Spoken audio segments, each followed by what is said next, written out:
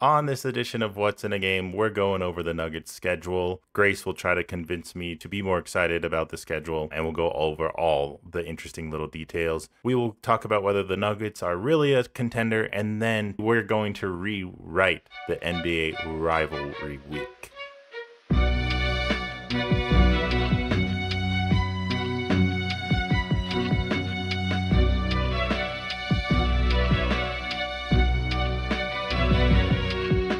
Welcome to What's in a Game. I'm Will Jones. I'm here with Grace Jean. Matt Moore was scheduled to be on the show, but unfortunately he did fall ill, so we hope him a quick recovery. We'll try and get him back on the show at some point because we love Matt here as well as all of our viewers do. But how are you doing, Grace?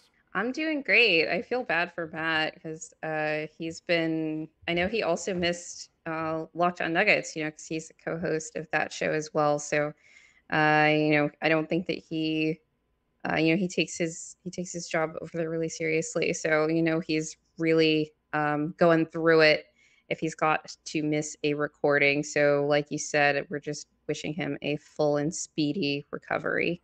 Yeah, he's a busy personality and journalist who writes a lot. He's on a lot of shows.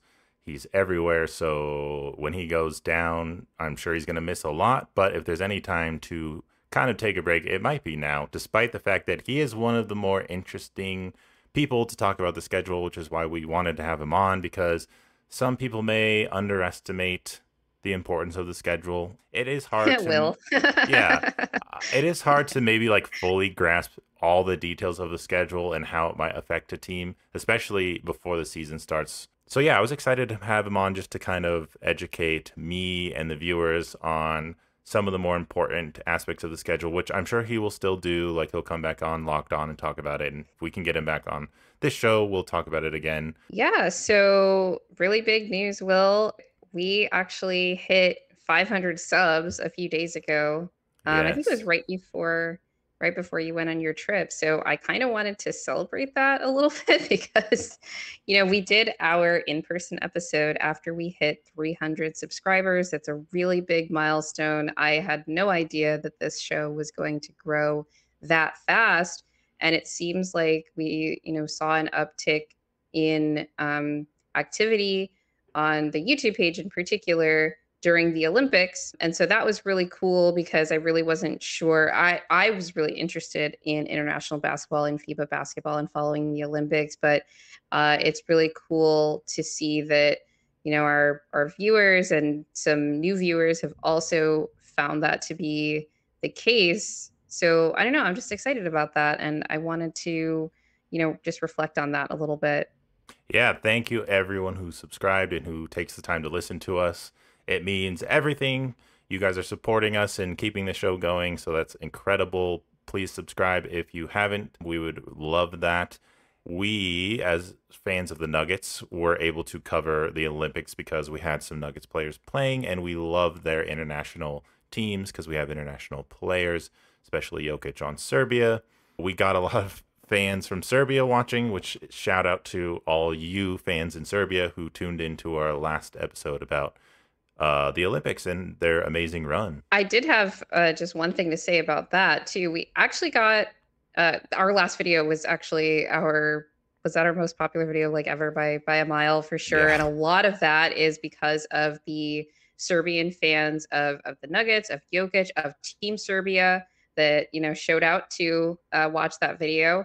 And we got a lot of comments. And when you get a lot of comments, you're gonna get a lot of good and a lot of bad. There was one that I came across that just wanted to give a little bit more credit to Serbia's defense, which I didn't really talk about on our Olympic wrap up episode, but that is something that really, to me, made the biggest difference. Obviously, the 3-point shooting came back for that team, but the biggest difference between how they looked in group play versus the knockout round, they really turned it up. We could see early on they were trying to apply a lot of ball pressure and all of that, but the rotations on the back line weren't always there.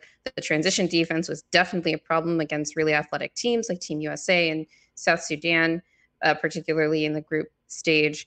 But once the knockout phase started, and in particular the second half of that game versus Australia, right? Serbia really buttoned down on defense, and a lot of the credit for that goes to Aleksa Vramovic and Marko Guduric, Dobric as well on the perimeter. Petrovic and Jokic obviously, trying to hold down that front line as well. So to the user who commented on our lack of comment on Serbia's defense, thank you for that, because that was something that I did want to shout out.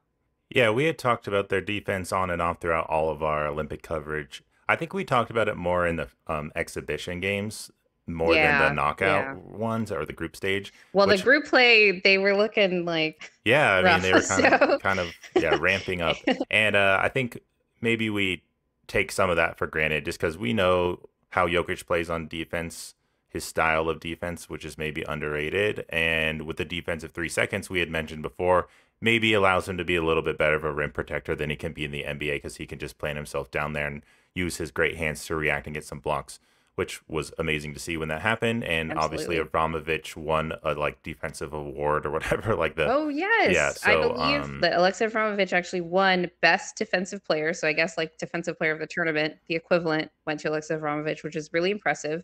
And I thought he was great. I thought he was great whenever he had to guard anybody that wasn't named Steph Curry, right?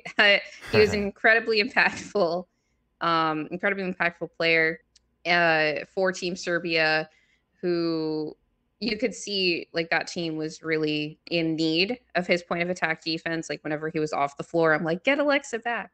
So yeah, really important anchor to that team's defense. And thinking about the kind of player that he is and the energy and what he does at the point of attack kind of reminds me of KCP, and maybe it makes me a little bit nervous about yeah, losing yeah. him for the Nuggets. There was a commentary throughout the Olympics from Nuggets fans who were ready to sign Abramovich to the Nuggets. Like, get him over here. We need some defense. We I need mean, some we just need guard like another player. play. Yeah, we want more players too. We have to lose some on the roster first. Wink, wink, Calvin Booth. Anyway, but now, I mean, people were even like speculating about bogey trades. Like, how do we get him on the team? Obviously, he's way too expensive for us. We'd have to trade probably a starter, which we're not willing to really do right now. But I would love to see him play with Jokic on the Nuggets. That'd be crazy. And then there were some rumors that popped up that maybe the Nuggets are interested in Micic. I don't know how legit that is, but I saw rumors swirling on Twitter about that. We'll see. The last thing I want to say about Serbia to wrap this up is we had comments about the officiating, which I guess we just didn't really dive into that because it's such a hot button topic. It's kind of subjective. It can be hard to evaluate fully. Maybe there were some bad calls here and there, but I just think for the most part, we avoid reffing commentary unless something's like very egregious or like really affected like the last couple seconds of a game or something where like a team got a possession they maybe shouldn't have and that affected the outcome. Yeah, no, I was just gonna say that I'm probably gonna get some number of Serbian viewers of this in my mentions, or not, because it's not an Olympic episode. But we can talk about reffing when you don't blow a 17-point lead. You can't talk about reffing when you blow a 17-point lead in this game. So yeah, I shouldn't have been in a position to, make that a potentially deciding factor. We talked a little bit about just refereeing on the whole, comparing it to the NBA and refs not necessarily going for as much stuff. There were a lot of times where I actually felt like they need to blow the whistle a little bit more here because there's some like clear violations happening. It's not like Team Serbia in particular. This was just like throughout the tournament, just a little bit. So it's one of those like grass is always greener on the other side type Yeah. things. I do think that if you could say anything about how it impacted the games, particularly during France's run, the fact that the referees allowed defensive players to play more physically in general, I think favored good defensive teams. The United States was a good defensive team throughout this tournament run. That's one of the reasons that they were so, dominant. It wasn't just like they were coasting by on their talent, although you could, talk about the defensive talent on that team as well. But also Team France was able to overperform, and it was in not just large part, I think it was entirely because of their defense and, having a tighter tighter whistle, I guess, Yeah. would serve to augment that that advantage that they have, because they don't have a lot of offensive talent on that team. But if they can, completely stifle you like they did with Canada and Germany, then they will always be in the game. That always have a chance. We even saw when they played Team USA, while the USA always had that game within control, they were never really able to pull away. And I think Team France's defense was a big part of that. One of the few games where Team USA did still score a lot, but it wasn't, an explosive offense like you saw in their other games. So similar to how they played versus Serbia.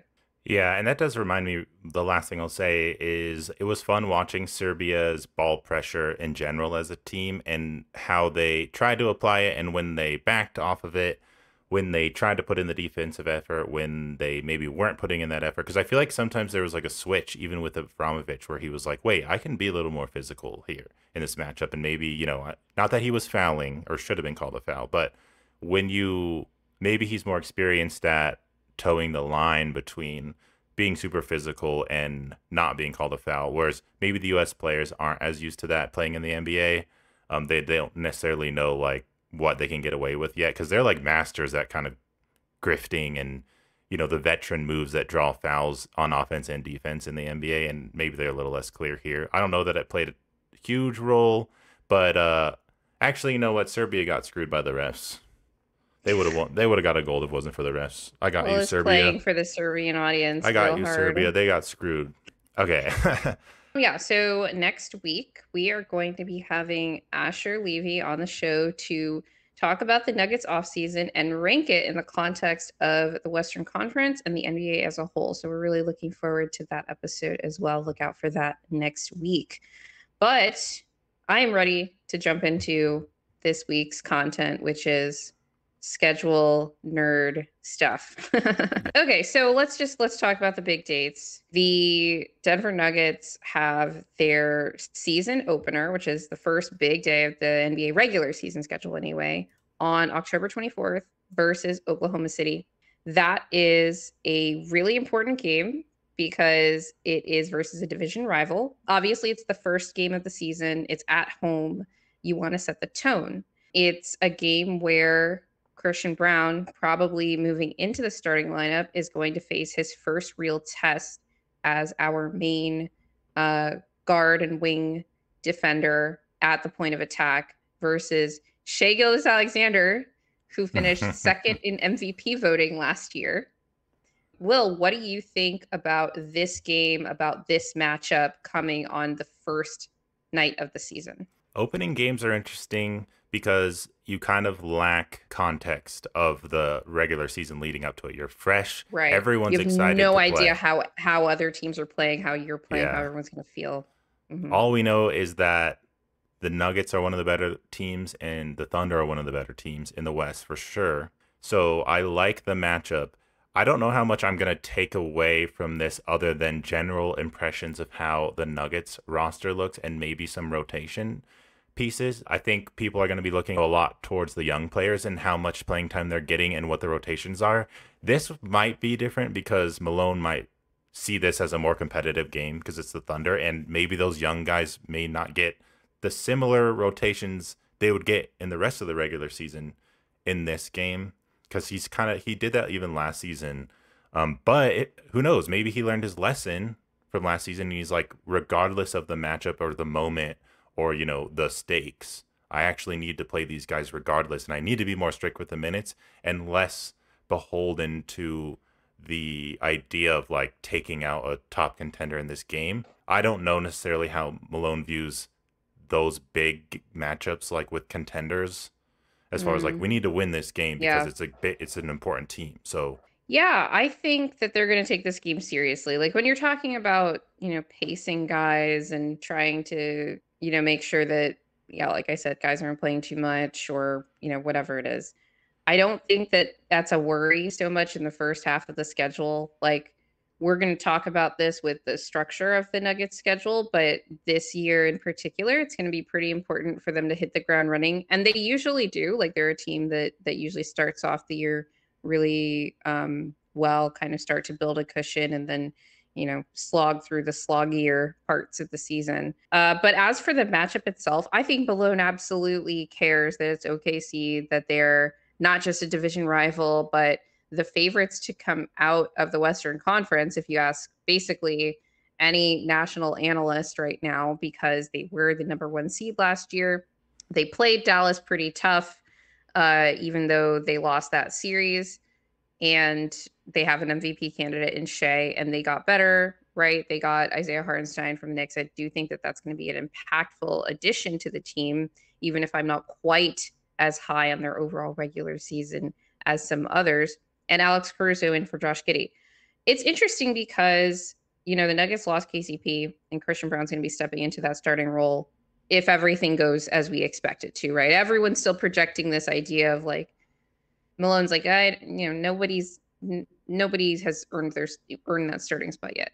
And Christian's like, I haven't earned that starting spot yet. Christian Brown's going to be the starting shooting guard unless something crazy happens at training camp, right? I actually think that the loss of Josh Giddey is going to make a bigger impact on OKC, not overall, but I think they're going to take a little bit longer to adjust to that change than the Nuggets will losing KCP, because he wasn't in like a playmaker role. Josh Giddey was like relatively important for at least anchoring some of, say, the non-Shea minutes. And even in SGA's minutes, he was this like important secondary ball handler. They don't really have that anymore unless you're counting Caruso as that. And even if you are, he's not the level of, say, playmaker that Josh Giddey is, right? Even though he brings shooting, he brings defense. Like, it's just going to be a different team. Whereas OKC is usually predicated on a good amount of ball movement. And I think Josh Giddey was important to that, even if I don't think that he was like a good fit for that team long term. That's just something they're going to have to adjust to. The Nuggets have their own adjustments to make, particularly in, say, non-starter minutes, non-Jokic minutes, however you want to look at them. And we're going to see what those look like starting on, well, really in preseason, but for real, on this first regular season game versus OKC. No, I mean, it's interesting points all around on the Thunder. We were missing a secondary kind of creator, ball handler last season. So that is a good point about Giddey. Yeah. Because I think he is a good passer. And connective. I don't know like where I'd rank his playmaking specifically. I don't like watch him enough to really know. But I think he was easily the best passer on that team. Yeah, okay. So it'll be just interesting to see if that does affect it. But I want to see the Jokic iHeart matchup. I want to see. I mean, we've seen it a little bit, against the Knicks last year. But it'll be interesting on this team. And then what else? I'm interested to see how OKC uses Hartenstein. Honestly, like, are they going to start him? We've seen OKC in the past. Sometimes they adjust to their opponent, especially when they're facing, say, a size deficit, like they would against a team like the Nuggets. But other times they lean all the way into their identity, which is small ball, Chet at the 5, and then they would just play like Caruso in that spot. I'm curious to see what they do on night one, not just because it's what they would do against Denver, but they're also setting the tone for their season. So I'm curious to know, because I think that's their season opener as well, even though it's not at home. I'm curious to know what direction OKC is going to try to use as their baseline.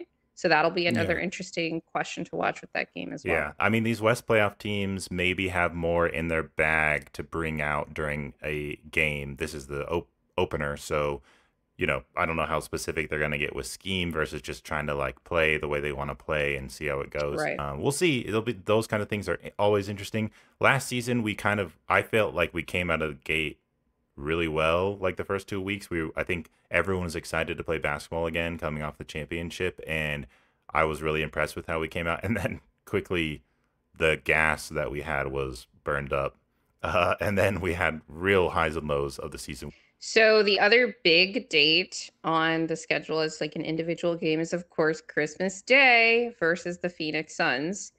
And, a couple of people have pointed out, I think dating back to 2 seasons ago, whoever plays and beats the Suns on Christmas Day has won the Western Conference in the playoffs.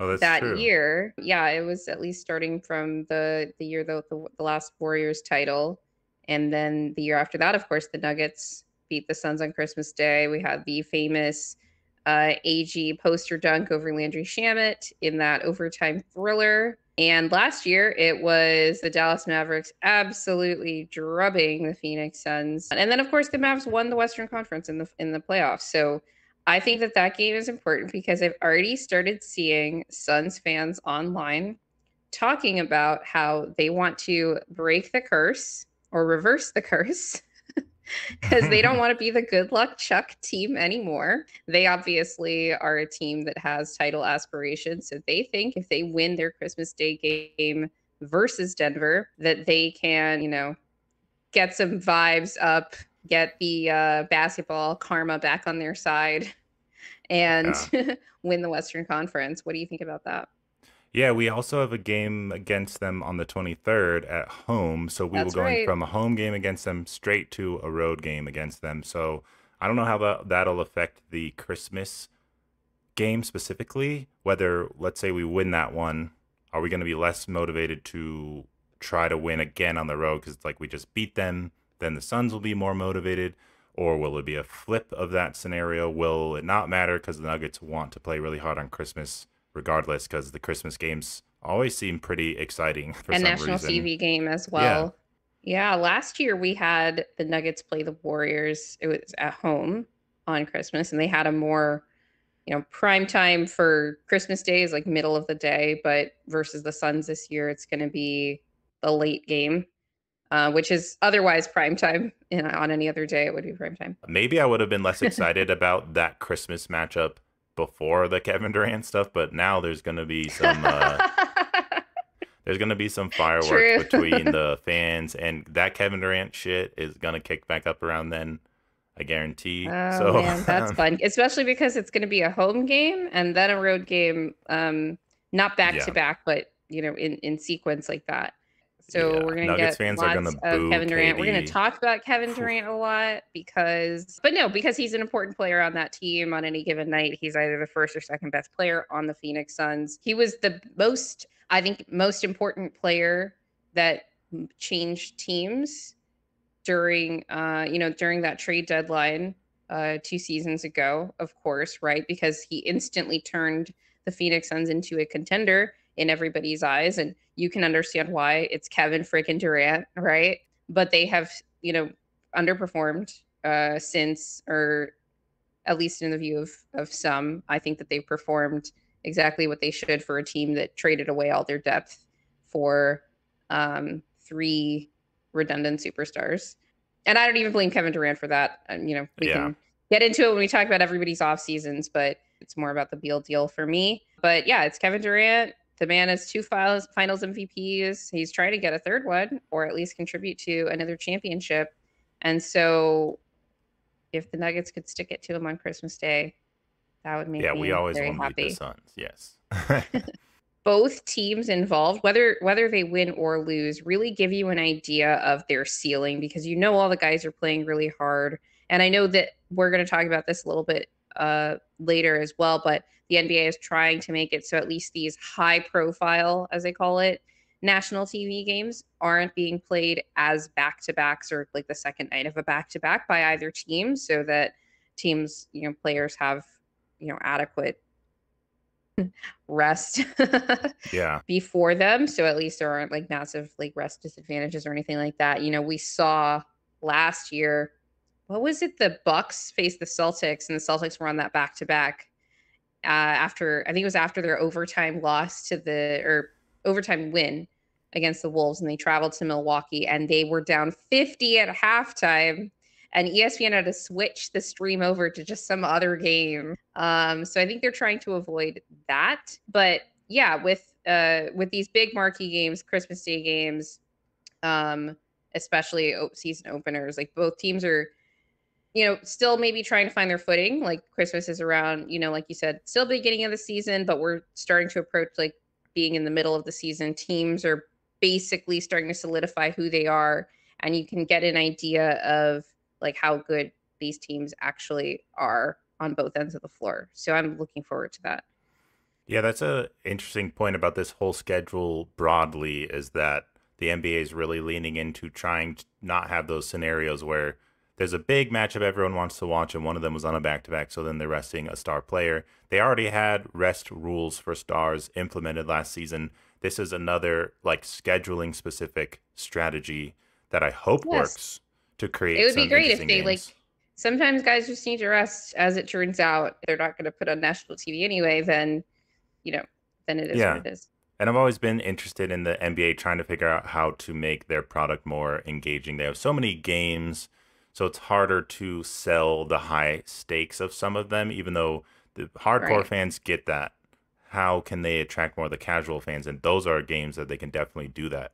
But everyone's really excited, I think, about how the national TV games got divvied up this season for the most part. I think the Nuggets actually got around the same number, a little bit fewer. I think teams like the Pacers, the Wolves, got more national TV games Hmm. by a substantial number. I know I was listening to um, some of the Wolves guys talking about uh, being really excited about 17 national TV games if you exclude NBA TV. But one of the densest um, stretches of national TV games for the Denver Nuggets comes around right after the All Star break, starting with February 22nd versus the Lakers, the Bucks, Suns, Thunder. And the reason I wanted to point out this stretch is that a lot of people talk about statement week or statement weeks. We had one stretch of,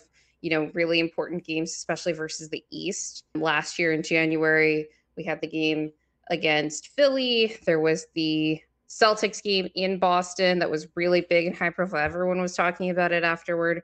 And then there was another statement week, I guess you could say, coming out of the All Star break, where it was a lot more West teams, but they also faced the Celtics again at home in that stretch. I think they faced the Knicks at home also in that stretch. So it's more like a statement fortnight, if you will. And so this stretch here of national TV games kind of covers the equivalent of that second statement week last year, except it's a lot more games. Every single game in this stretch is versus a team that made the playoffs, except they faced Detroit in this And stretch. But every other team, oh, and yeah, the and the Wizards, Wizards, yeah. right? But every other team is a playoff team from either conference. It's actually mostly Western Conference teams, high profile. And when you think about the seeding battle in the Western Conference, every single one of these games is going to matter to both teams a lot because every win counts. Every toss-up win, like two good teams, anybody could win, is going to matter a lot for those seeding margins in a conference where I believe there were 3 games separating the 8th seed from the 5th seed. And that's the difference between being in the play-in, obviously. In the case of Dallas, they got out of the play-in and they were able to eventually win the conference. Meanwhile, both play-in teams that came into the playoffs through the play-in lost in the first round, as they should, because they're going to be playing higher seeds. This stretch is definitely interesting and pretty brutal when I'm looking at it. The Pacers are no slouch, and that's a road Nope. game. The Bucks, I don't even like there are even some teams where I don't know how they'll necessarily look because this is after the All-Star and the trade deadline and all that. So That's exactly right. the And like Lakers, last year, the Mavs came out of the trade deadline like the hottest team in the NBA. They yeah. were winning games at a ridiculous rate. And I mean trades and all that Claw out of that. we've been talking about the CBA and how, difficult it is to fit these rosters together and we're still in the early stages of that where I think it may be harder to make splash trades because salaries are harder to like fit together. But you never know, like the Lakers could look different. I mean the Celtics are not going to be different. The Kings maybe not. They kind of already made a trade. Suns potentially could do a deadline deal. I No, think I think they. OKC is I mean, pretty they much going to be could, the but same. they're in the same position as the Celtics over the second apron. That's true. But like let's say the Suns are just sucking it up the first half of the season. Do they do something like Right. weird? I don't know. OKC I think will look the same. Minnesota will look mostly the same. Golden State, who knows? Like they could be maybe different. You just And never now know. that you mentioned Golden State, they're another team that did not make the playoffs last year. So they're That's in this true. stretch, they're grouped along with Detroit, Sacramento, Golden State, and the Washington Wizards, Yeah, right? So I but think yeah, when we get to the stretch, it's going to be really important for the Warriors and the Kings, especially those for games, the because it's going to play-in. matter a lot for those teams that need to make sure they're not play-in teams 2 years in a row. Yeah, I would imagine pretty much every team wants to avoid that, especially Steph now, who's, I'm sure he's sick of, getting eliminated in these weird games where anything can happen. So, yeah, you got to like find a way to stay motivated in the West. Every game matters. It's splitting hairs in terms of the record and the seeding for the most part. The season the Nuggets won the title, they were pretty much running away with a 1 seed, but I don't know that we'll see that unless OKC, like, they're young and just like stacked. So I could see them maybe like getting a decent lead on the 1 seed, but we have that weird back to back in Oklahoma City. Only thing I thought about this was, despite the fact that it's 2 games on the road against them, we don't have to travel in between. So it's like you travel, you play the game, and then you just go Right. back, chill, and then go back and play, which hopefully helps. Well, I think Ryan Blackburn said on his show that the like average seeding of all the teams we play on the second night of the back to back is like 10, the 10th seed. So it's Like if you more, put Oklahoma City, that'd probably bring it down to like 12, yeah, 11 or exactly. 12, right? I Because think they were the 1 seed. that this one particular is probably one of the harder teams on a back to back that will be playing all season. I mean, they're the 1 seed, so I'd rather play them than Minnesota on a back to back, I think, because of the matchup, but they're still like a hard team. I mean, So, Malone compared playing Oklahoma City. Every game they play, it's like a root canal, right? yeah. Well, now it's even So, worse. That was like back when we thought they were just like kind of scrappy up and right. coming. Now they're seen as like legit. And they got even scrappier, right? Because you could say a lot of like good things about Josh Giddey, but I don't think scrappy is a word that you would use to describe him necessarily. Not that he No, isn't. It's just like if you replaced him with Alex Caruso, the scrappy index has increased yeah, substantially. for sure. Okay, so the next thing I want to talk about the schedule is the travel. The Nuggets are traveling roughly 44,000 miles at this point. I was using the calculations made by Positive Residual, which hasn't accounted yet for the 2 games that will be added either in the in-season tournament knockout rounds or the makeup games that are there for the teams that don't make the knockout rounds.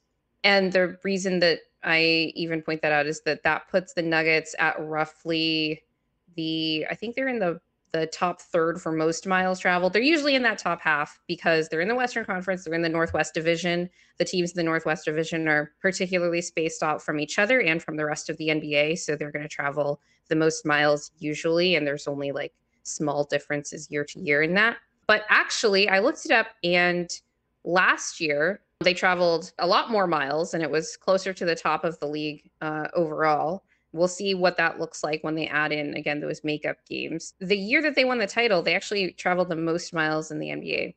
And it wasn't particularly close. Was that just regular The season or did that include regular playoffs? season. Okay. Regular season. So that was interesting. So it's like, okay, well, they were still able to win the 1 seed that year, even though it was with only 53 games. And they were fine. They rested the guys down the stretch. So, that probably like they had to travel a lot, but maybe they didn't play as many games, especially like Jokic in particular didn't play as many games. MPJ didn't play as many games as he did that year either.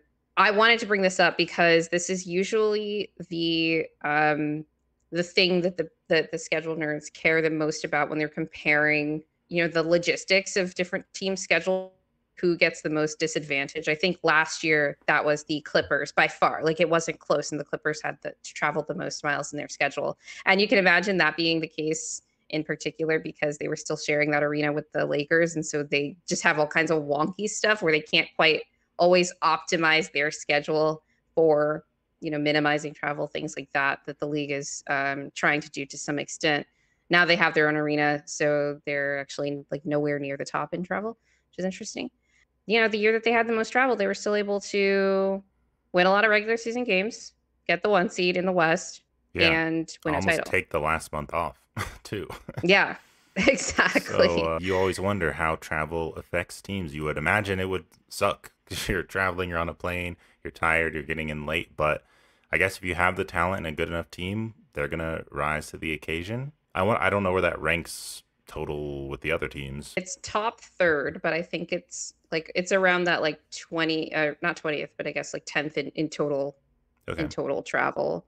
The question I had about this that I want to talk to you about, even though I said like, hey, they had the most travel a couple of years ago and they still want the title, but traveling a lot is still not good for you. Like lots of studies have talked about how travel is not good for your health. It can potentially make certain types of athletes more prone to injury with like more travel because of how much it drains your body's like recovery functions, messes with your sleep schedule, all of that Mm-hmm. stuff, right? I think that that's pretty intuitive.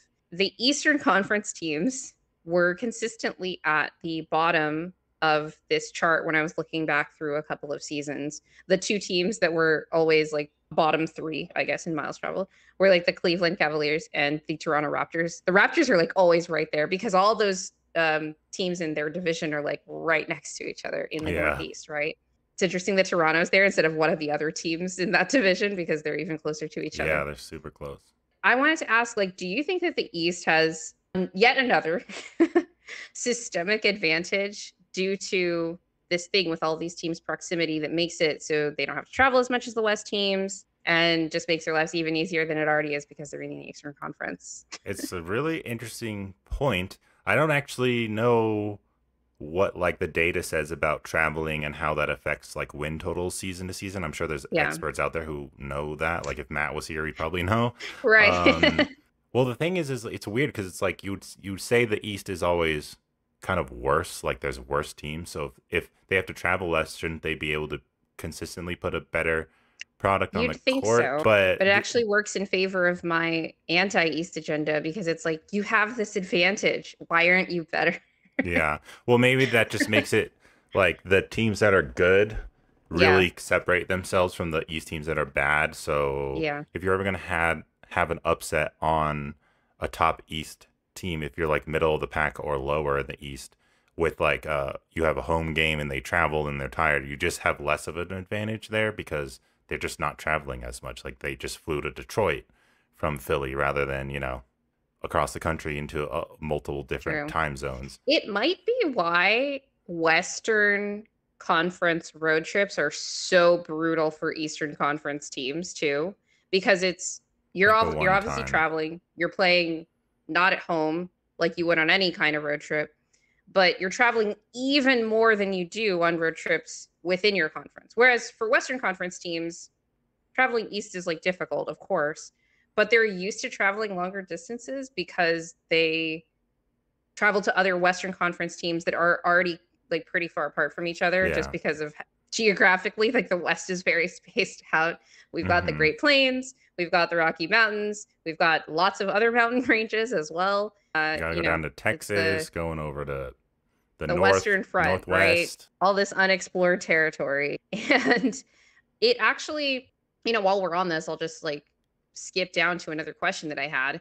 The NBA is trying to expand eventually once they like final out this media rights deal and finish this lawsuit or whatever legal action with TNT. And all of the teams that have been discussed for this for expansion seriously anyway are in the West. They've talked about Seattle because they want to make up for taking away the Seattle Supersonics. Las Vegas seems like the only lock for sure, although I think Seattle like has it.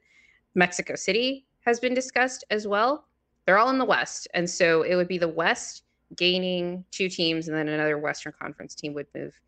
When you think about this travel aspect, it's actually not that like it's not that logistically sound to add both of the expansion teams to the Western Conference. But the other consideration is obviously like balance between the conferences. And I think that the Western Conference could definitely use a couple more tanking teams just Mm-hmm. just to make up for that. But yeah, what are your thoughts on just that aspect with expansion and what it would mean for more it would be more travel, not just for other Western Conference teams that have to play these new teams that are going to join the West, but also the East that will have to travel to either Seattle or Vegas is more central. So I think that's probably why it's like the safe choice also. But I think Mexico City would be a dope expansion team personally. But it's also it'd be the furthest away of any of them. So you're saying it would be logistically sound to add a team to the East just because it's easier travel on everyone on the whole?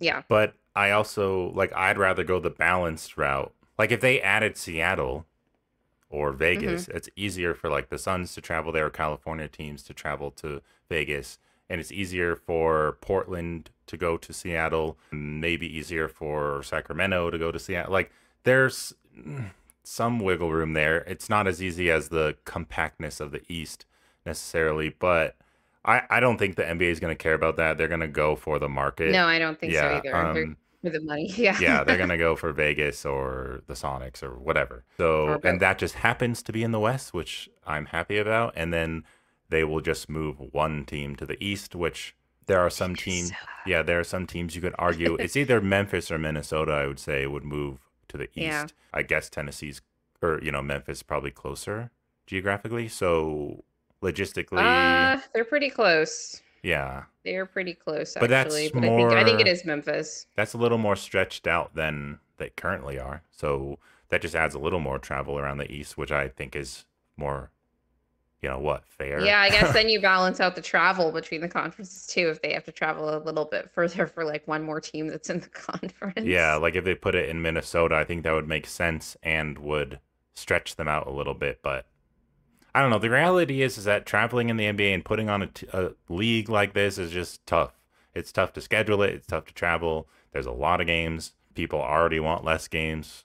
Yeah, So it's just a that's reality true. of the situation. And it seems like, for the most part, unless I miss some fan bases, people seem generally happy about their schedules. I don't know. I haven't looked around. Nuggets fans, I I haven't think. seen anyone unhappy about their Yeah, I schedule, guess that's a better way to let's phrase say, it. which is different than last year where I heard a lot of complaining from a lot of different teams, including or like fans of different teams, including the Nuggets, about their schedule last year, in particular because of how back to back and like second nights of back to back heavy it was early on in the season. Hmm. So even though they have more back to backs this year, and we'll dig into that a little bit more, it seems like it's more evenly distributed across the season. And like you said, the back to backs are versus sort of lighter competition Yeah, I than hope. they seemed to be last year.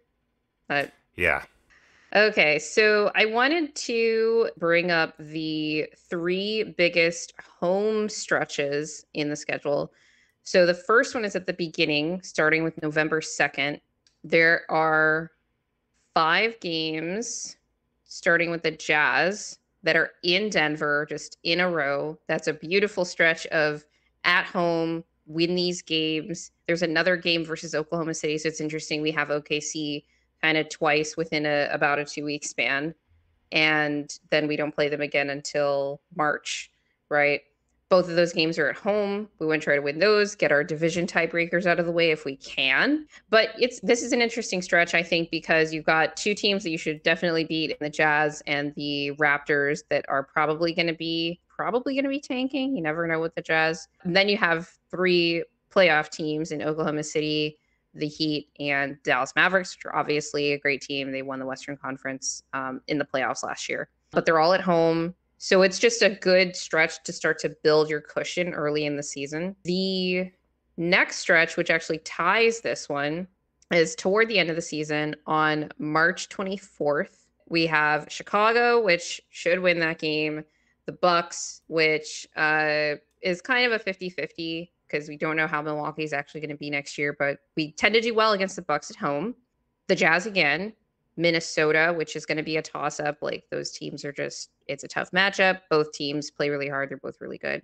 And then San Antonio, which, we've seen how hard Wemby plays versus good players. He definitely takes the Jokic matchup very seriously, but these are all games again that you should win. So you have this opportunity at the beginning of the season, at the end of the season, to go on these mini runs to try to run up your win total. Maybe at the beginning of the season, it's about building a cushion for what's going to go on in the middle with more road heavy schedules. At the end of the season or toward the end of the season, it's an opportunity to maybe go on like one final stretch run of like play hard, win these games, and maybe let the chips fall where they may with the last few games of the season that are kind of home and road, so that they can decide to just get some rest but put themselves in a position to get the best seed that they that's like reasonable. Before I go to the last stretch, stretch of home games, what do you think about that kind of framework of those two stretches at the beginning and the end, just like building cushion versus like, okay, let's try to run it up at the end before we go on a little bit of rest? Like that's how I would be looking at it if I were like on the coaching staff trying to recommend like a way to like a rhythm to the season. Like that's what I would say about those stretches. Yeah, I think it's important to identify stretches like that. Schedules are always like this, where you have stretches that are more in your favor and stretches that are more difficult. And we talked about the kind of difficult, kind of compact stretch. And it's important to keep that context as a fan, because sometimes you're just not going to be winning those games. And sometimes you're going to go on stretches, and you don't want to necessarily overestimate how a team is playing when they're on an easy Right. stretch. And you don't want to, act like the world is falling when a bad stretch is happening. And I do Right, think right. I'm not, there are clear signs of this during the season with every team, where you can look at their schedule and be like, damn, they didn't really play anybody, or wow, they had a brutal stretch of games right there, and that's why they're playing bad, and they're going to bounce back and play better at the end of the season or whatever. I think like that's a legitimate real thing. As someone who, I kind of don't care as much about the nuances of scheduling, because I'm just like, every game is the game, and like I hope you win. Except for back-to-backs, I kind of care more about that. These things are real. So I like Yeah. pointing out these things, especially the end, because the end of season stretch last year kind of screwed us. So I want to at least get the 3 seed. That's like kind of where I sit. So we'll see how the Nuggets, where they're at coming into like the last month, and hopefully are in a good spot to where they don't have to push super hard for like a at least top 3 seed. So there's this nice stretch here before and after the All-Star break, actually, where leading up to the All-Star break, the only road game we have is versus Phoenix.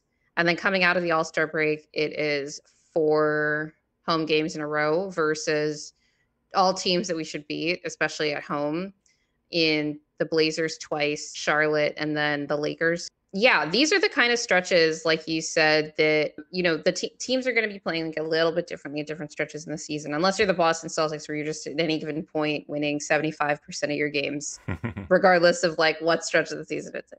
If you're in the Western Conference, you really want to take these stretches of home games, if you're a good home team like the Nuggets are, seriously, because you can really build up either a cushion for like a bad stretch, like I said, or a lead that you could use to rest guys down the stretch of the season later. So in these stretches of like 5 games at home versus, teams that you should beat for the most part, and maybe there's like 1 or 2 tough matchups in there, I think it's reasonable to want the team to go either 5-0 or 4-1. Like want that / expect it. If your expectation is like, we're trying to build a cushion or like run it up, like this, you have to go beyond your normal sort of Mm. win percentage that you would, your pace that you were at for most of the season, right? Whereas during the road stretches, which we are going to talk about, actually we could go to the longest road trip now, which is not that long. If you go to January 25th, starting at Minnesota, we have a 5-game road trip, which is the longest road trip on the entire schedule, which is pretty sweet. I think they had something like a 7-game road trip was the longest last season. And it's not uncommon, I think, or wasn't uncommon last season for East Coast road trips or Eastern Conference road trips for Western Conference teams to be like 7 games, just because that is more convenient for travel. If you could pack them in these like longer chunks, then you don't have to like keep flying back and forth between the coasts. But in this case, it starts with Minnesota. Maybe that is a signal that Minnesota is going to be the team moving to the Eastern Conference. If they see that this is like the most convenient, way for travel to go. Then we get to Chicago, at New York, at Philly, at Charlotte. One of the things that I noted during this schedule stretch is that this game at Philadelphia is actually the second matchup versus Philly this year. I believe last season and the season before, the series against Philly started with Denver at Philly, and then the game in Denver doesn't happen until afterward. And we know Yeah. sort of what that means for the dynamic of, Jokic goes to Philly, they lose a game in Philadelphia, Joel gets to brag about it. Joel then doesn't play in Denver, and then Yep. Old that's a story. thing too. But that's a difficult stretch of games, actually, because you only have 2 games against teams that you should beat and they're also on the road, right, versus Chicago and Charlotte. But then the other three are Minnesota, always tough, New York, always tough, Philadelphia, always tough, Yeah. right? And so that's a road trip where I'm like, I'd be happy with 3-2. Like, take those two for sure against Chicago and Charlotte, and then one of the three versus mini. Ideally, it'd be mini because you get the division and the conference adds to the division and conference tiebreakers. But if you can get one of the ones versus New York or Philly instead, that'd be fine. And anything above that is cake. So sort of setting expectations for these different stretches of the season, like reasonable expectations. This isn't about saying like the Nuggets, they would never win these games because they're on the road and they're versus these like super tough Eastern Conference teams. Like they can absolutely win basically every game they play, but they probably won't. Right. And so that's just like, that's how I'm thinking about these different stretches of the season. Yeah. So the last like nitpicky thing before we talk about tiebreakers that I wanted to point out was actually that OKC back-to-back. It's actually one of 6 baseball series that the Nuggets have this season where they have 2 games in a row versus the same team called a baseball series because baseball does this all the time. Will has the word baseball muted on his Twitter, so I don't know that you either know that or care about that at all. But it's one of the things that baseball tries to do to reduce travel. Often they're in the same place. In the case of this OKC game, that one's in the same place. So yeah, Will is showing here. It's the case with Dallas, both in Dallas. We actually only have one of these baseball series that is in 2 different places. It is the one versus the San Antonio. Oh, no, we have 2 because there's the one versus the Spurs that's home in Denver and then on the road in San Antonio. Mm-hmm. And then the other one versus the Suns in December, where we have, are those 2 in a row? One. They are. So again, at home and then on the road. The other ones are going to be in the same place. Yeah, like we have Memphis one in November, exactly. Both away with the day in between. So they're going to get some good time in Memphis. I'm curious what your thoughts are on these baseball series. This isn't the first year they've done them. We had, to my recollection, one baseball series last season that I can remember that was versus the Blazers, and it was both games were in Denver. And then I remember there were these 2 like big national, one of them was a national TV game, but it was the Spurs at Phoenix, and the Spurs won both of those games. It was early in the season. Everyone's like, oh my God, Wemby. And everyone was like, oh my God, Phoenix, going on. And it was so funny that I want to point out the Spurs versus Suns one in particular, because in the first game, the Suns were out to this giant lead. They let it dwindle. Then the Spurs beat them in the clutch. In the second game, the Spurs got out to a massive lead, like 30 points at half. And then they let it dwindle. And then they were able to hang on in the clutch. But I was like, oh, did like the Suns make adjustments between these 2 games since they're playing the same team back to back? It's kind of relevant for 2 teams in Denver and OKC that are going to play each other in the last 2 games of their season series. They're in the same division. They're teams that could meet each other in the playoffs. Do you think that these baseball series are going to provide more opportunities for coaches and teams to try out different adjustments, try out different, lineups, rotations, whatever it is? Or it's just going to be like any 2 regular season games in a row?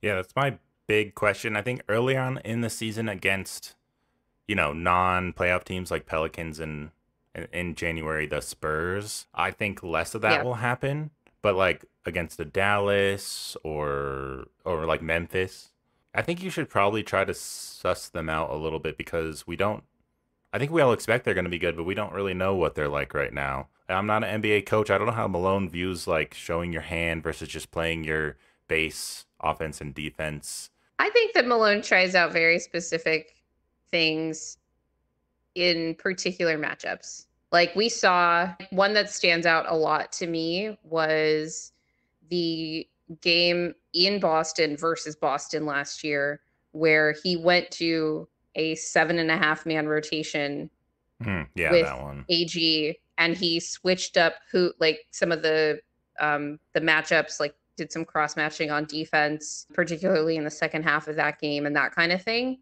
And the same thing with the game in Denver, although it wasn't as tight a rotation, but changed up some of the defensive scheme. in that game. So I think that he's willing to do it for particular matchups Yeah. and maybe not others. I think, yeah, throwing something at them just to see how they play it. And granted, they could completely switch up Right. Like you're assignments. also information gathering. And sometimes to do that, you have to show your hand a little bit. Yeah, and maybe like the defensive assignments, they like maybe Jason Tatum isn't playing, a specific matchup in the regular season against us, but in the playoffs they'll put him somewhere to like confuse the coverages. That could happen because Tatum's very like versatile on defense, and that's like what screwed the Yeah. Mavs essentially. That's something the Celtics also did, right? So the adjustment that they made in the finals versus the Mavs, where they put Tatum on the center, Yeah. or were willing to switch Tatum onto the center, or like had him on Jamal, or maybe they had him on Luka or had him on Lively to try to stifle the pick and roll. They actually did that in the game in Denver as well. So like some of these teams are willing to do things a little bit differently in certain matchups in certain moments, for sure. So there are definitely interesting. You could even say with OKC, that game that came down to the wire and that they were able to pull off in Denver. Daigneault went to a double big lineup in the second half of that game. He benched Giddey and had big Jalen Williams, starting in that spot or within the lineup, so that they had Chet and big J Will on the floor at the same time. That was something they didn't do in that first matchup that they had in the season, but it was difficult to necessarily tell the progression because like months had passed between those games. Whereas here, in the case of a baseball series, you'll be able to see adjustments game to game pretty clearly, just because it'll be like fresher in your mind. I think Malone is always balancing trying to win the next game. He always says, like, as a head coach, you're just trying to win the next game. They learned this lesson that maybe they shouldn't have pushed for the 1 seed, or at least that's what they said.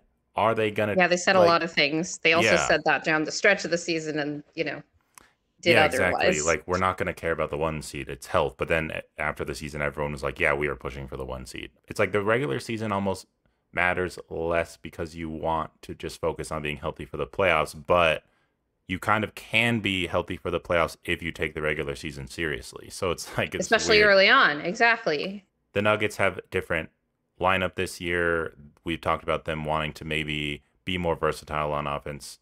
I don't think they should be afraid to show some stuff if it means winning more games. I think also like the Nuggets have played the Suns in the playoffs before. The KD Suns, they're different now with Beal. We haven't played them, but I'm not that worried about them.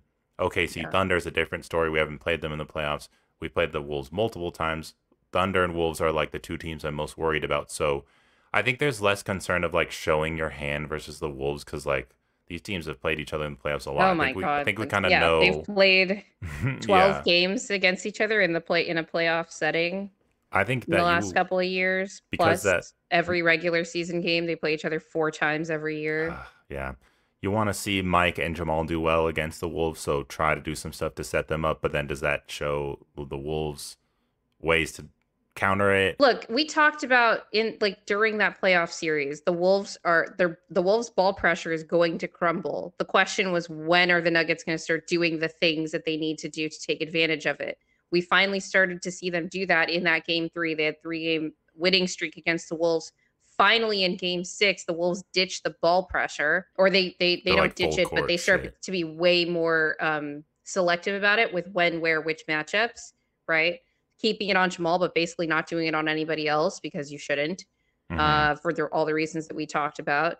But yeah, like you said, all of the like adjustments that each team is going to make or can make, they have. And it's more about, I think it's so much more about execution now. Yeah. Than and just being scheme. healthy. Like, and part of that is like, okay, when is it time to move to the new scheme? But it's not about like, oh, we need to come up with a whole new like creative thing, like way to like counter this like revolutionary concept of like figuring out someone that your rim protector can roam off of. It's like, okay, there are specific things that you can do to counter this. Now it's about everyone on the floor working to execute that, right? I just wanted to just give a couple of little notes about the games versus our division rivals. 3 main things here. The first is that there are no division rivals in our IST group.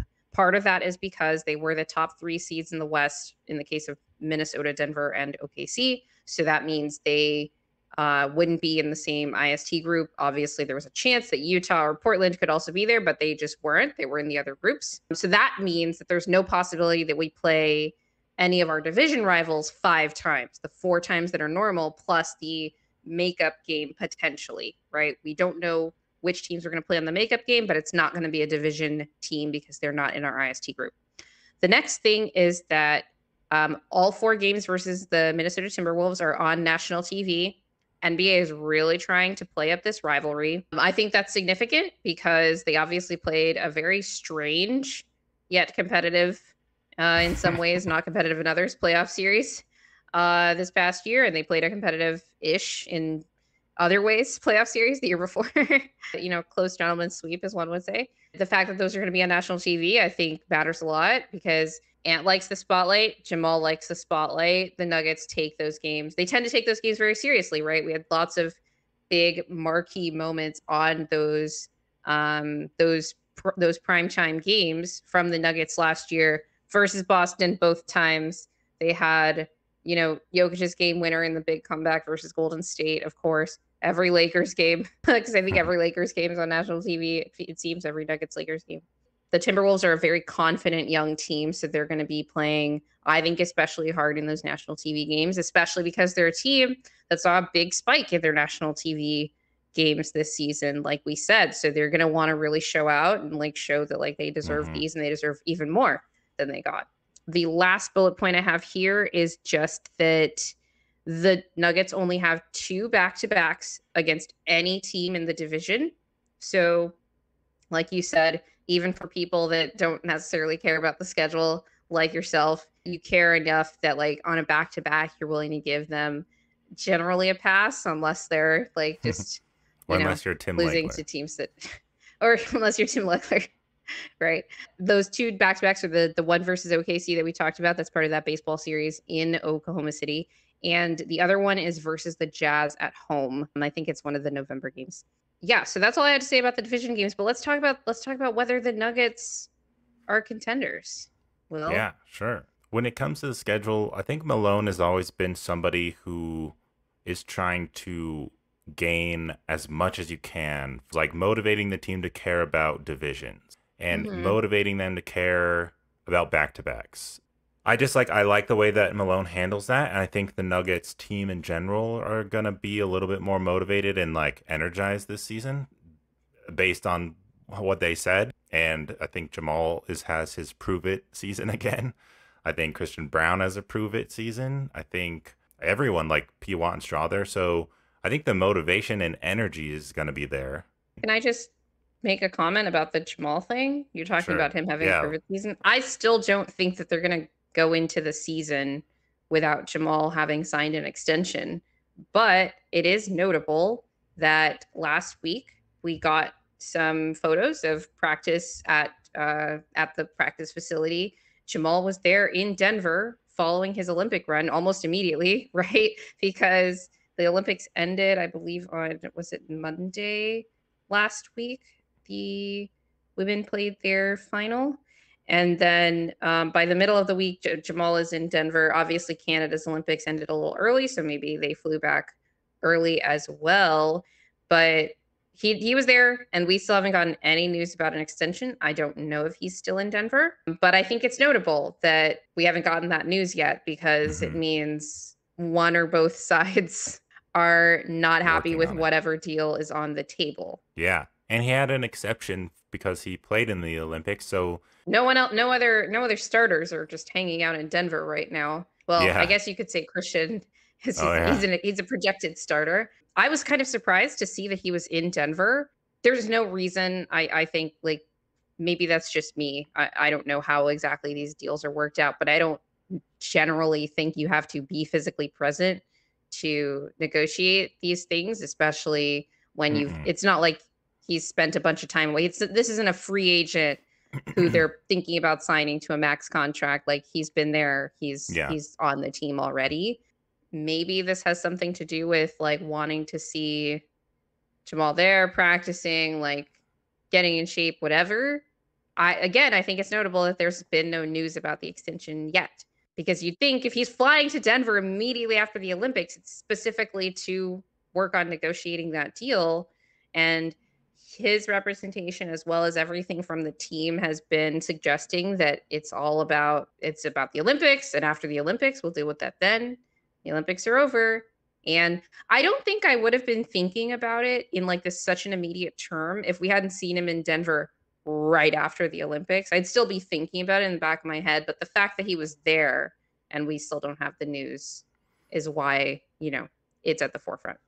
I would have been thinking about it just because of the time that's already gone by, because everyone Yeah. was saying they're just waiting till after the Olympics and then they're going to sign it. Maybe everything's still fine. Maybe they're negotiating.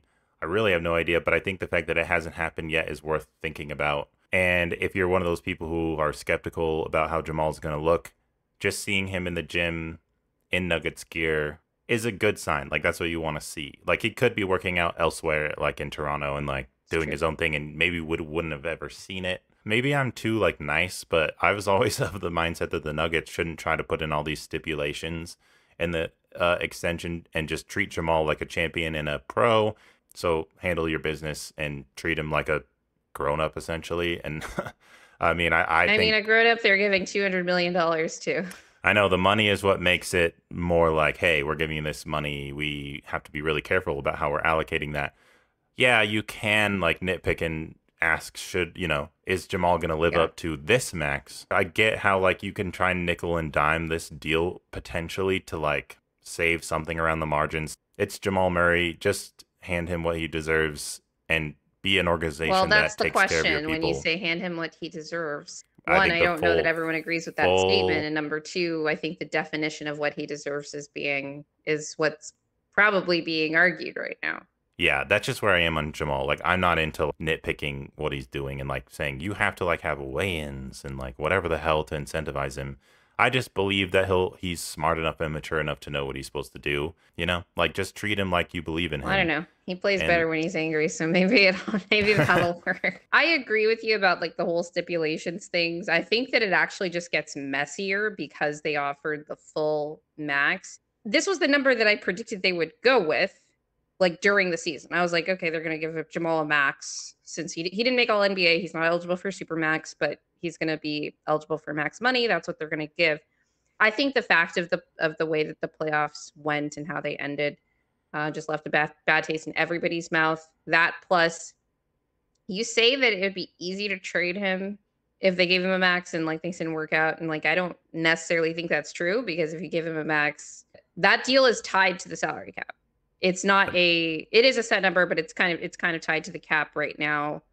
And it's going to be like the max money that it can be over the next few years, because the salary cap is going to be going up as much as it possibly can over the next few years. I do think the teams have been a lot more cautious about particularly those second stars, like we've talked about, whether it was signing them or trading for them, unless you're the Philadelphia 76ers, I guess, because their whole plan was cap space and all that. And so I understand the hesitancy from that position with the number, but I agree with you. Like the whole thing with all the stipulations and all that doesn't really make sense to me, because if you wanted those to be in there, I don't know how it's even helpful to you, honestly, for those to be in there. If anything, trying to get like the number down would have been more helpful, because it offers more like roster building flexibility. Things with stipulations and like partial guarantees and all that doesn't actually do anything for the team, because if he's not fulfilling that stuff, it's not great. It's still difficult to trade him regardless of any like weird like stipulations that are I can't imagine what would be in that contract that would make a team less nervous about taking on that deal. The thing that would make him less nervous is like him just playing up to the contract, which could happen regardless of what the number is, if that makes sense, right? I'm just one to believe in like showing that you trust somebody when you're working together in an organization than like these weird fake motivational clauses in a contract. Yeah. Like, no, I agree with that. It just gets more messy, right? But the reason we're talking about Jamal so much is because he's like the biggest factor in this the Nuggets contenders, I would argue. If he's playing really well, the Nuggets are going to be contenders with him and Jokic. I don't care who the rest of the players are on the roster. And maybe that's a little bit of a oversimplification, because AG and MPJ are really important.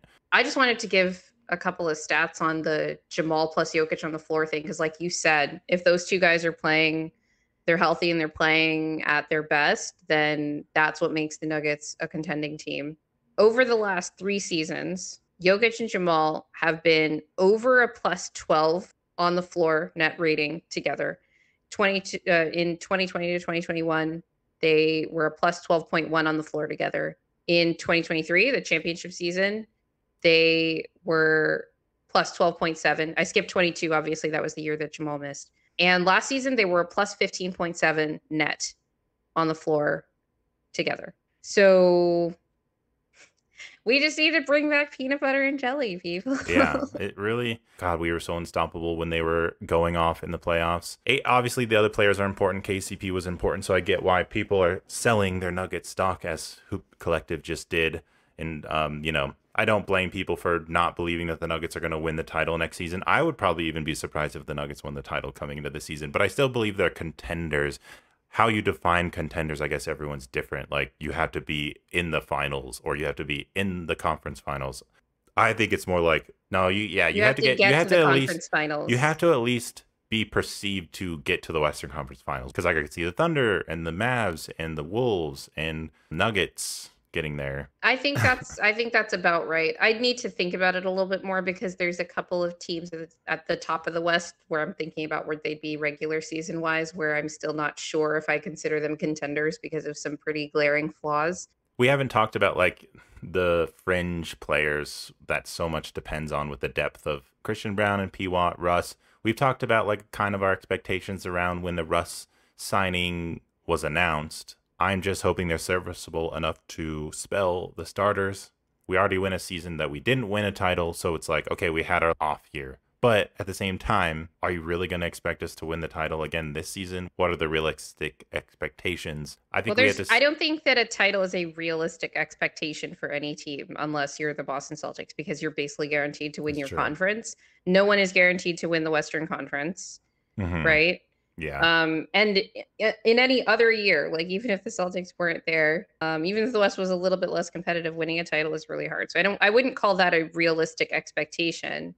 But in terms of what makes a team a contender, I don't see the Nuggets as any less of a contender than any team in the West. And I definitely see them as more of a contender still in my eyes than at least as much of a contender as any team in the West. Yeah. And definitely than most of the East. Like every team except Boston. Every team in the East except Boston. And even then, like if they met in the finals, I'm picking Denver. Yeah. I really think it's those top 4 teams with maybe some surprises where, like, who knows, maybe there's an injury to one of those teams, and then Memphis is actually amazing, and then they're like in the top 14. But that is something that I do want to stress with this question.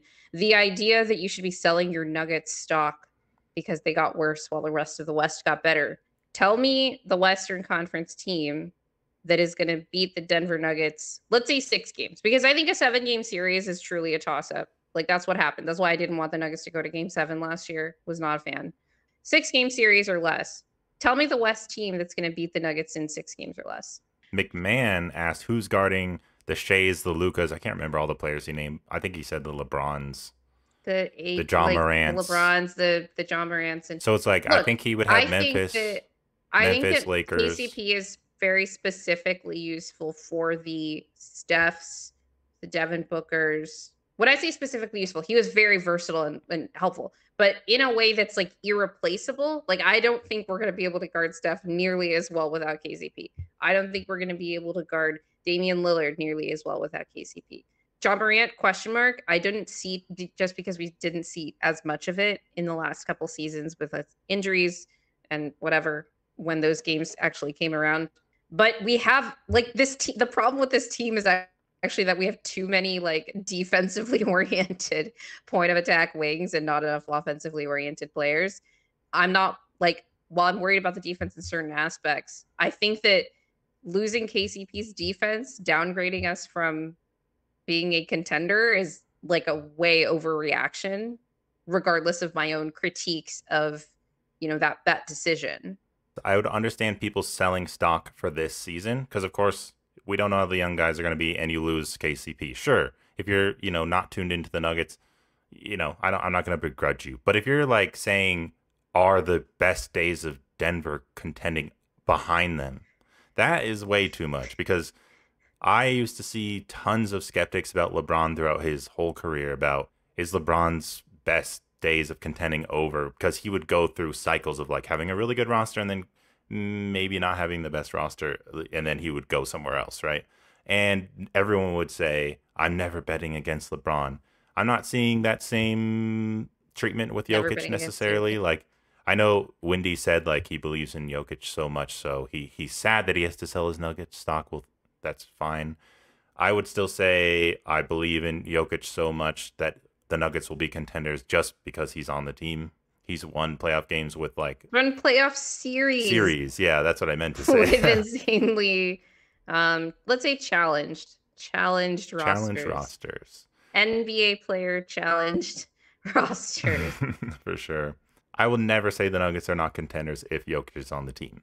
I think that there's not enough credit being given to MPJ, AG, and what Jamal can be when you know that he's actually healthy and at his best. Even like in a regular season context, like that 4-man lineup just kicks ass, right? Like Yeah. that's why they're our core. I do think that part of what's happening is an overrating of some other teams in the West because, like I said, in I could see any team in, say, the top 6 in the West beating the Nuggets in, say, 7 games, which is a toss-up.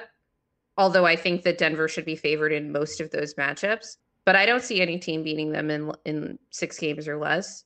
I wouldn't favor any team, but maybe Minnesota, and even then I would say that series is a toss-up Yeah, versus. definitely. So my question is like, regardless of OKC versus the Nuggets, they have to show me that the Yeah. additions of Alex Caruso and Isaiah Hartenstein makes them a serious title contender. That has Yeah. not been shown, right? Yeah. Just because you add a $27 million a year player, or in the case of the Philadelphia 76ers added Paul George.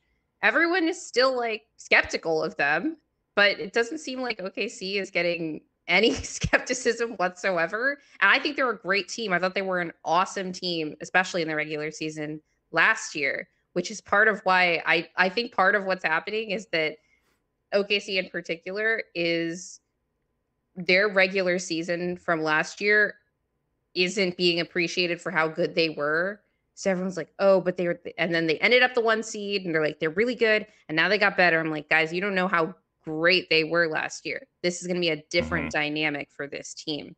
And then obviously Dallas, they have a little bit less of a different dynamic because they had most of their big moves at the trade deadline and they got to play with those guys through, the last part of the regular season and through the playoffs, obviously made the finals. They lost Derek Jones Jr., but now they have Najee Marshall and Klay Thompson, right? Like those are also big additions and they're going to be, I think of that as more kind of straightforward upgrades because I don't see any of their moves as fundamentally changing Dallas's play style. But in the case of OKC, they're fundamentally changing their play style when they get rid of Josh Giddey, when they add Alex Caruso, when they add Isaiah Hartenstein. So I actually have fewer questions about Dallas, although I don't know how they're actually going to look in the regular season. Like, are they going to be the world beaters they were post trade deadline?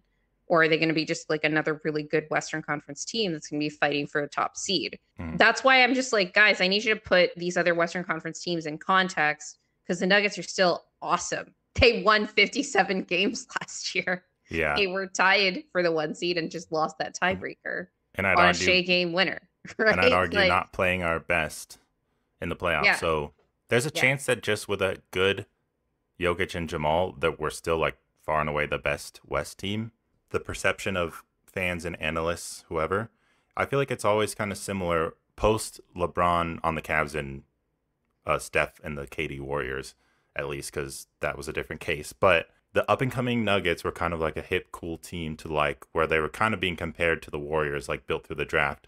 Then they kind of showed what they could do, get to the Western Conference Finals and fail. And then people start going, well, actually, can they really do this? Then they win. Then you lose. And then people start saying, well, is their window now closed and it's over for them? And the Thunder, I think, are going to get that same treatment where the expectations were not super high because they're so young still. They're playing with house money. They show that they're really good, but no one was expecting them to win the title. So they kind of overachieved. this season they're technically better with their additions. The expectations are going to be higher this season. A lot of analysts can see potential in new teams, and until they see them lose and how it happens, they won't really start to doubt them. So I think they'll need to see what happens with the Thunder and this playoffs, or maybe We a just couple saw more. them lose to Dallas. This is not Yeah. how the Nuggets were talked about after they lost to the Lakers in the bubble. Well, I think there were still some people who were like, "Hey, the Nuggets, they still might be around. Like Jamal was really Where they were good, Jokic expected was to really be the good." 1 seed. What were they that year? Like the 2 or 3 seed? I think Bubble there were year was still kind of weird. people who were like picking the Nuggets to win the West and be the 1 seed after that. I don't think there was like a ton of can the Nuggets really do this until Jamal got hurt. And actually, this year it's more akin to when they lost in the second round to the Blazers because they didn't make the conference finals. The Thunder didn't make the conference finals, so it's more akin to when the Nuggets in 2019. Yeah, it's weird. You'd think you'd be more skeptical, like you were saying, and say that a team needs to show that they can beat the big teams or the teams that have already won championships. I get thinking that they're good too. Like we've had this discussion when we like one of the first episodes of the podcast, we talked about all these young players and all these sneaky good teams that everyone's talking about. And I was kind of the one that was like on the side of defending, like, actually, yeah, like these young teams are kind of underrated and this and that. But everyone's already jumped to the point of saying like, well, the Thunder are contenders right now and the Nuggets are not contenders right now. And I'm like, this is madness. Like you can say these changes that OKC made, I see them, if putting my analyst brain on, these might specifically address the things that I saw as their deficiencies, keeping them away from true contention status. To go as far as saying, this team that has the same core as they did when they won the title 2 years ago. Yes, they lost they lost their 5th man and they lost their 6th man the year before, but they've still got, guys coming through the pipeline, and their best player, who is the best player in the league, I might remind you, is still around. I wouldn't even mind somebody like picking the Thunder over the Nuggets, but the fact that you want to kick them out of the group of contenders is crazy. I agree. It's crazy if what you're going to do is then like elevate OKC there. If you want to use this to go into some of the interesting rivalries and actually put these teams up head to head, we can jump into it. I actually thought about it. That's I just wanted to say that I think the Nuggets are still contenders, but they have question marks about them, just like every other team at the top of the West, actually, because most of the teams at the top of the West have not won a title. The Nuggets happen to have done that with the same core that they have right now, who are still in their primes. Jokic is not yet 30. Yeah. Right. And he's the oldest of the core. And so, I just want to put that out there and let everyone know that there is not a fire. It's going to be fine. They're going to figure it out. They're not going to be a play-in team. But we wanted to talk about Rivals Week because it's a series of these really fun national TV games that the NBA thought would be the best rivalries to, bring in the casual fan. These entertaining games between two teams that presumably hate each other and would play hard against each other, etc. Ideally, the two teams are good. But before we try to rewrite Rivals Week ourselves, Will, I wanted to get your thoughts on the matchups that the NBA chose for these games. We got the Nuggets versus the Sixers on January 21st, and then on January 25th, Nuggets Wolves, who I would definitely say the Wolves are more of a rival than the Sixers. There's really only like an Embiid Jokic rival in regards to the fandom, but the teams aren't really rivals on the court. So I've always resisted the Sixers Nuggets rivalry. Right, we only get one Jokic Embiid game per year. So. Yeah, I think there's a lot of fans who want to see Embiid and Jokic go head to head. I think people are just interested in that. I don't really care about it. Like, I don't even think Nuggets fans care about it. I think everyone else outside of Nuggets Nation cares about it more than Nuggets fans. Not that we don't care about it, but I think... Oh, no, Nuggets fans care. I think that Nuggets fans care than, like, either of the teams or, like, anybody. Or not Nuggets fans, but Nuggets fans and Philly fans, like you say. You think that Philly fans and Nuggets fans care more about their head-to-head matchup than most others? Absolutely. Are you kidding me? I was partly drawn into this fandom based on the incredibly toxic nature of the MVP debate in 2023. Yeah, So it's I true. know, I, like, I y'all can't hide. Well, I think there's Okay. just maybe it's just me, but I think there's been I think people have been almost worn down by it to where people have stopped caring as Oh, much yeah. in terms of comparing them. And I'm I kind of think over it because it's just like there's only one game a year. mhm, And I think it's more about the fact that like the debate about the quality of the two players themselves is kind of over, like pretty yeah, resoundingly. yeah. So I don't care anymore. Like I don't Yeah, need exactly. a regular season win for my Jokic resume. I'm It's good. the Sixers fans, when people critique Embiid, will point to the idea that basketball is a team game and Embiid's never really had the right team around him in addition to his He said great injuries. teams. They win lots of regular season games, so I don't know what they were talking about. Like I think he's about to have maybe the best team around him Yeah, I that think he's so. had, but that doesn't mean the other teams weren't good or good enough. This season definitely Um, will have less excuses from that standpoint because they got Maxi, eh, they got you rid think of so? Tobias Harris, they added Paul George, so that's like everything the Yeah. Sixers fans almost wanted. Maybe there were some who wanted to get more role players instead of just splashing it all on Paul George. Whatever, we'll see how that works out. That said, I don't think it's that compelling of a rivalry from the Nuggets perspective. I think the Wolves are easily the best rival for the Nuggets because they have the Tim Connolly aspect.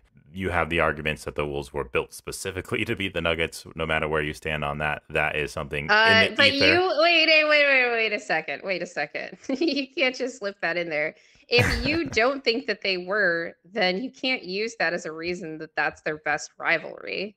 Well, I'm just saying the perception, regardless of if it's true or not, exists. Okay. So, Well, I that is true because part of rivalry week is, creating an air of like these teams hate each other, right? It's a bit of kayfabe, right? Like nobody cares about the Knicks and Nets. Like the Nets have been irrelevant for ever since, I mean, before KD left, right? Like that's why he left. And yet the Knicks and Nets get a game on Rivals Week yet again because it's the two New York teams that hate each other. it's a I'm actually horrible surprised they rivalry. didn't do Lakers Clippers here, but the Lakers already have two other games on Rivals Week. I do think that most of these games are at least okay rivalries. I think the Warriors Kings game is kind of an underrated Yeah, cinematic watch. I like that. But what I wanted to do right now, Will, was give both of us an opportunity to rewrite Rivals Week in the image of the most cinematic games. So we were going to list the 5 best rivalries in the NBA to put on Rivals Week. So you're going to want to have good teams. You're going to have the games be competitive as much as possible. You want to have the storylines around the two teams be incredibly juiced, Hmm. and then we're going to let the people decide who is good at identifying the most cinematic rivalries in the NBA. Okay. So before I list my top 5, I wanted to give an honorable mention to Pels Grizzlies because the two Pels Grizzlies games that I watched last season, which were the two that Ja was present for, were absolutely like bonkers, down to the wire. One of them went to OT. Ja had the game winner in one of them. I remember that game came right before a really crazy overtime game with the Warriors and Celtics. But they only get an honorable mention because Zion is almost never healthy for these games, and Ja is off doing God knows what. Maybe we'll get 4 solid Pels Grizzlies matchups this season that will be really entertaining, but I cannot put them on the list for that reason. All Hmm. right. My number 5 is going to be Thunder Mavs. Both of these teams are good. Both of these teams, they played a playoff series against each other last year. Luka and SGA were number 2 and 3 in MVP voting. So you've got the individual player juice. The Mavs fan base is a very voracious, so they definitely had to be on this list because you know that they're going to be driving all the agendas and all the storylines online. And I think that that could make for some really fun games. Also, these two teams and just tend to play like crazy games against each other.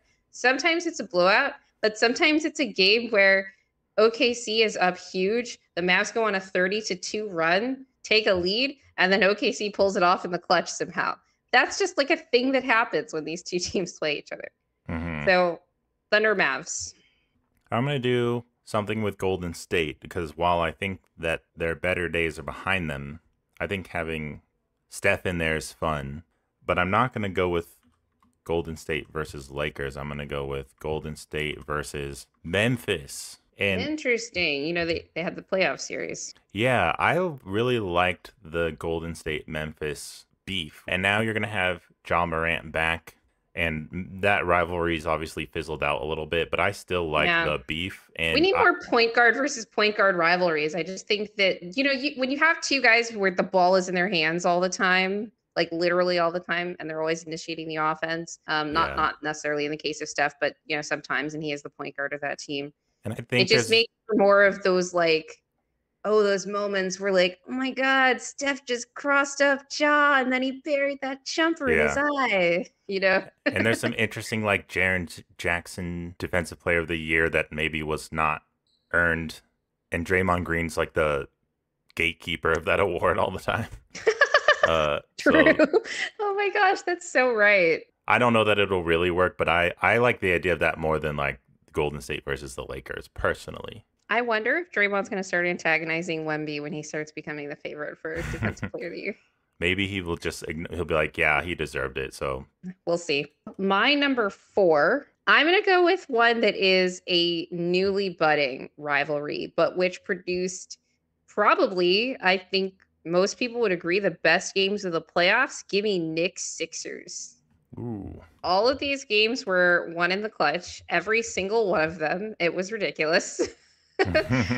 The Knicks fan base started to turn on Joel Embiid during I think it was game 3 in Philly when he started being ridiculous and like hurting guys, committing flagrant fouls. That was so weird because that first half of that game, I remember talking about it like he was acting like he wanted to get thrown out of that game. And then he decided to like bury 4 jumpers in a row in the third quarter. And then the Knicks were able to somehow claw back, but Philly was able to hold on at the end. But those games were cinematic. You have 2 good coaches in Tibbs and Nurse. And we talked about how like, is Tibbs actually underrated? Like he kind of outcoached Nick Nurse when you think about the caliber of players that the Knicks had relative to the Sixers. You've got Jalen Brunson, who was another MVP candidate. He was 5th on, he was 5th in votes there. Fun point guards in him and Maxey, of course. Now the Knicks also have Mikal Bridges, and obviously they had OG as well. I think both of these are good teams in the East, and everybody loves when the Knicks are good. Everybody loves when the Knicks are involved in a rivalry, so much so that they would put the Nets on national television. So I'm going to go with Knicks Sixers here. Yeah, for my number 4, I'm considering that one, but also Knicks Celtics. Like, are the Knicks going to be good enough to be rivals with Boston? I don't know that it's there. So by that, I'm just going to, this isn't that good, but it's only number 4. But I'm going to go with Milwaukee versus Boston. Interesting. 2 recent teams from the East that won titles. I think still Giannis is good enough and Dame can be good enough if they can just get Middleton healthy and get back to playing well. That might be the most interesting threat. So I could be wrong in terms of what team can threaten the Celtics in the East.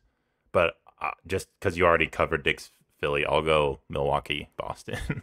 No, I like it. I like it. My next one actually also involves the Bucks. I'm going to go with Bucks Pacers here because every single Bucks Pacers game in the regular season when everybody was healthy came down to the wire. They were incredibly competitive. We saw Tyrese Halliburton have his coming out party. He did the whole Dame time thing. The kid understands kayfabe. He understands entertainment. He knows what the people want, and they want, rivalries. So because of Halliburton and how defensively challenged both of those teams were, they were these like high scoring affairs. Also, this is a thing with the Pacers, but it turned out the Bucks were also defensively challenged. I wasn't sure if like there was something with that matchup, but it turned out the Bucks had other issues all season. So yeah, I'm gonna go with Bucks Pacers. Okay, I think for my Number 3, I'll steal one of yours and go OKC versus Dallas. Just the SGA Luka thing, they already played in the playoffs. I think if OKC is theoretically better, maybe OKC wins a series versus Dallas this year. As a Nuggets fan, don't want to play the same teams over and over in the playoffs, but as a fan, I would like to see OKC and Dallas play again another playoff series. That would be fun just to see how that shakes out. My next one is an old favorite. I'm going to go with Nuggets Lakers. These two teams have history that predates both of their cores, with the multiple times that the Nuggets and Lakers had met each other in the playoffs years before. We had Kobe versus Melo, etc. The current cores are obviously a bit of a mismatch, with LeBron entering what would be really like the end stage of a career for most basketball players, if not already done. But let's say like past his prime, not entering, like he is past his prime, but he's still obviously a very good NBA player. He's an all NBA caliber player. Because of the two very competitive playoff series between these teams, very competitive sweeps, gentlemen sweeps, there are narratives galore. Every time that the Lakers come close to winning or win, in the case of the one that they got in this last year's playoffs, there's all these stories about like, what more can the Lakers do to like put more around LeBron so that he can win? And then I'm just like, hey, what about Anthony Davis? Because even LeBron said that Anthony Davis has to be their best player if they are going to win a title, another title. And yet he keeps getting soundly outplayed by Nikola Jokic, even in series where he's not at his best, as the last one, I would argue. So I'm going to go Lakers Nuggets. It's also really good because the Nuggets never blow anybody out. So all those games are down to the wire. Yeah. You know what I'm going to do? I'm going to do a preemptive one. Oh, this is kind of stupid, but I'm going to pick 2 Denver ones and 1-2. I'm going to do Denver versus Dallas. Wait, you have, you're going to go 1-2 with Denver? Okay. Yeah. I think there's a chance that things get more heated with Dallas and Denver this season. Maybe they match up in the playoffs this year. I just think Jokic and Luka have too much respect for each other to actually trash talk. And Kyrie's not really like a trash talker, and neither's Jamal, is the thing. So like you need for there to be an existing narrative outside, because the players aren't going to give it to you in that particular matchup, I think. That's what I'm saying. Like, I'm preempting this because I don't think there's enough there yet. But last year we had the like Kyrie shot we lost to. Right. I do think maybe the respect between Luka and Jokic won't make this a juicy rivalry because they are both so good, and like maybe 1-2 theoretically you could argue in the MVP race. Maybe it's a friendly rivalry. You know, rivalries don't have to be bloody. Ooh, that's not what the people come here for. We're talking about putting butts in seats and getting eyeballs on screens, Will. We need outrage and anger. The thing is, I'm not picking the Lakers because I think most of the rivalries are said and done. Boston already won Not because they're not good. Yeah, Boston won the extra banner. The Nuggets keep destroying the Lakers. That's over with. The Lakers don't want anything to do with the Nuggets anymore. They're going to avoid them. I'm sure they don't. And the Steph thing, like both of those teams are kind of not that good. So maybe it's a fun rivalry, LeBron versus Steph, but also like, that's a good point. I just don't We want the teams to be more anymore. evenly matched. They don't necessarily both have to be like great, but they have to be like good. Yeah. So I'll be curious to see how Denver takes some of these matchups with the top teams in the West. I think that you can always tell when the guys are particularly locked in because they want to send a message. And I just keep going back to both of the games against Boston last year. They were just playing with a different intensity, in addition to, any like coaching side adjustments that they made. I remember, like, we always complain about Jokic having, say, inconsistent aggression. First 5 plays of that game, it's just Jokic posting up Kristaps to show like, this guy can't guard me, and force Boston to change their strategy. And Jamal like went off in that game, et cetera, et cetera. So I think that I'll be interested to see how they take the top teams in the West. Also, it's going to be a different atmosphere than it was at the beginning of last season. Say when they actually played OKC early and kind of thrashed them in that game. But they played Minnesota early and seemed to not take that game as seriously as they did, say, in game 80 when they beat Minnesota toward the end of the series, or end of the season, right? Once they knew like, oh, this is like a good team. We're at home. We want to send a message. I'm curious to see how they take these games against OKC, Dallas, and Minnesota, Memphis as well, because they're going to have not just everybody back, but a different core because they've had some guys leave since Memphis was kind of at its peak of 52. How many games they won when they were the 2 seed a couple of years ago? They're slightly different now, so they're going to be wanting to send a message as well with Ja basically having a year off Yeah. with his suspension and then the injuries. So that's what makes rivalries good, right? When both sides want to send a message. I don't know, I'll go because I think I've got the best one here, and it's like a sneaky good rivalry, hiding in plain sight because the NBA actually did give some airtime to Warriors King, and Oh, maybe whoa. I am biased because I live in the Bay Area, but let me tell you, those two teams do not like each other. Mike Brown, like I've talked about in the past, knows that Warriors team inside and out and takes advantage of their weaknesses with like a brutal aggression. He is relentless in how he attacks Golden State's weaknesses, and Golden State takes advantage of Sacramento's weaknesses, particularly defensively, which is why these games are always so high scoring. They're always so fast and so fun. They come down to the wire. It's Clutch King Fox, who actually won the Clutch Award, versus Steph Curry, who did he win the Clutch Player of the Year last year, or did it go to DeMar I think Steph DeRozan?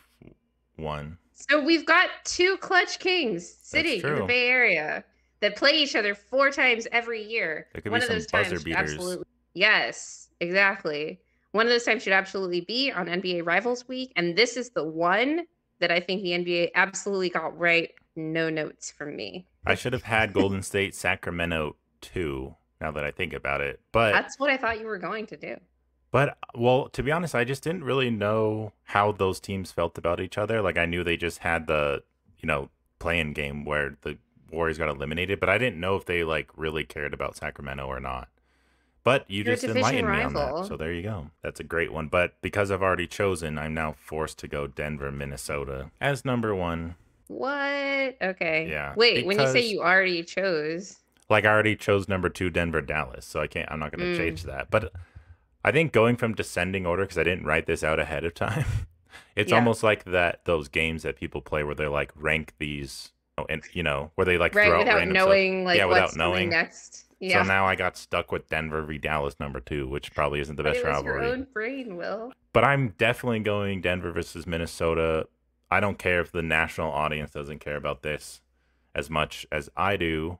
They had 2 playoff series back-to-back years. I said at the time whoever won that series last playoffs was going to win the championship. Obviously, that didn't happen because Boston was ahead of both those teams. And yeah, there's just so much there with the Tim Connolly and the elimination games. Now we have this 7-game series where we blew the lead. Anthony Edwards at the time was being discussed as like the next Michael Jordan and the next best player in the league at that time when they were up. They got talked about as the best defense in the last 30 years, whatever the hell that was. So I think it's kind of a battle of the Titans a little bit with Jokic versus Ant versus Gobert versus Cat. The fact that Minnesota didn't win the title probably lowers the heat of this rivalry down from a national perspective because people are going to care more about like the big stars still. Not that these teams don't have big stars, but just they're not the typical stars. Yeah, no, I think I generally agree with that. I'm gonna be honest.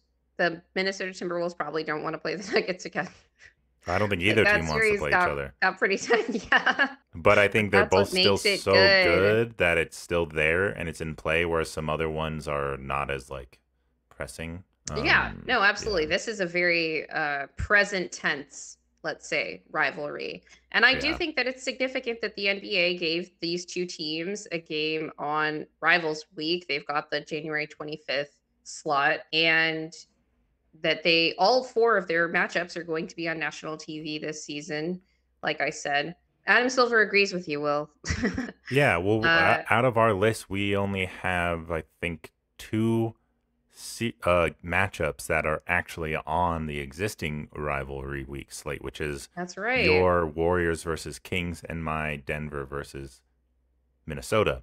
Well, that's it for that segment and our show. Is there anything else you want to throw in there? No, that was all. I've had a really good time going over the NBA schedule, and I want the people to comment. First, I want everyone to say rivalry week 3 times fast.